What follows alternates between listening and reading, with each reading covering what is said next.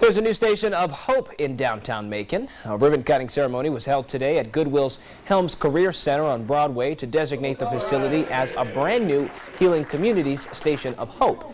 Healing Communities is a ministerial and outreach support group aimed at helping men and women who are at risk of going or have returned from jail or prison. Anthony Ponder, a former inmate, says without the help of these kinds of programs, people like him would still be out on the streets. Possibly I wouldn't be here alive because I would be back out there on the streets drinking and drugging and criminal activities, but it's such a positive influence, these people and these programs, it's amazing. Ponder also went on to say he hopes to have his own outreach program sometime in the near future to help others like him. Bibb County Sheriff said